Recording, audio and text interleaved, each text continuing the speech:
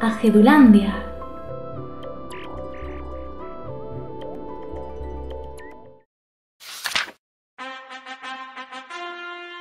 The sound of trumpets fills the halls of the Castle of the White Moon.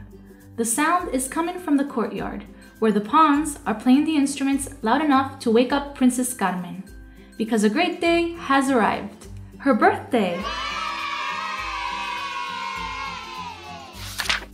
Today is March 18th, and Carmen has not been able to sleep all night, because today is her birthday, and it is also the last day to play her game of chess, and to brighten her country, Ajedulandia, which is known for its 2 tall and mighty castles. One of them is white, and the other one is black.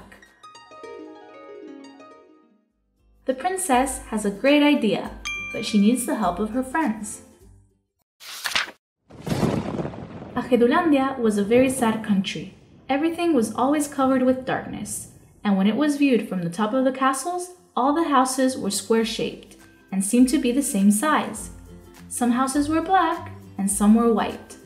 Everything looked like a giant chessboard, and its inhabitants were weird because each one of them moved in a different way.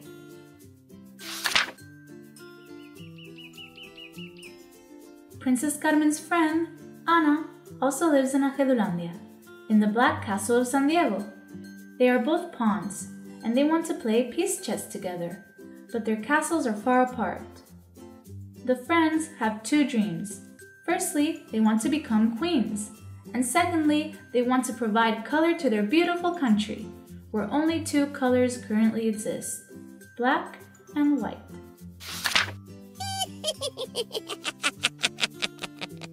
But an evil witch named Reglita wouldn't let them play, and for this reason, Ajedulandia was always full of darkness. That day, Carmen woke up determined to get to the Black Castle in San Diego, to play with Ana, and to make her dreams come true. Her journey begins inside the secret maze, and must finish before the end of the day.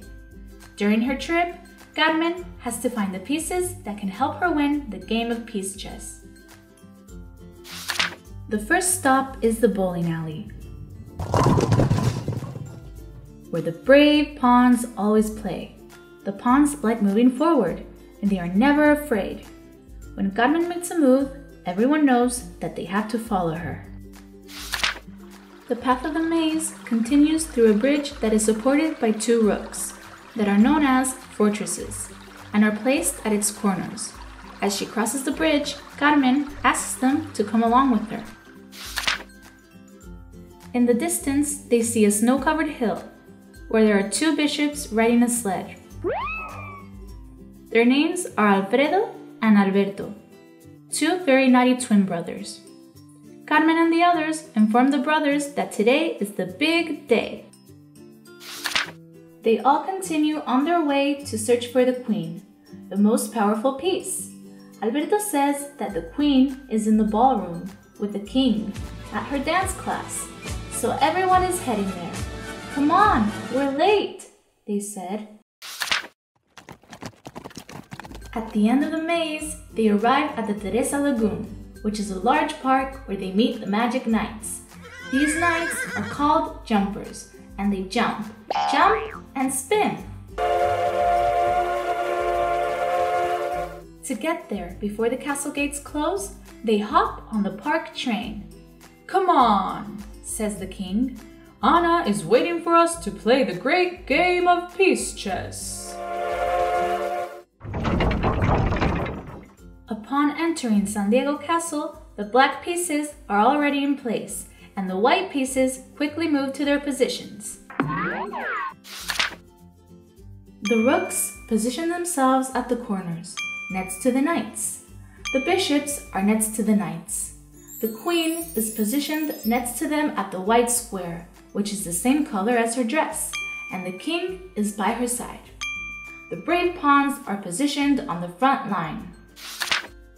Carmen and Ana are each positioned in front of their king. Carmen begins the game with 2 big steps, and Ana makes the same move. And when both Ana and Carmen shake hands, suddenly all of Ajedulandia begins to take color. The sun is brighter, and a large rainbow crosses the entire country, lighting the houses and ending darkness forever.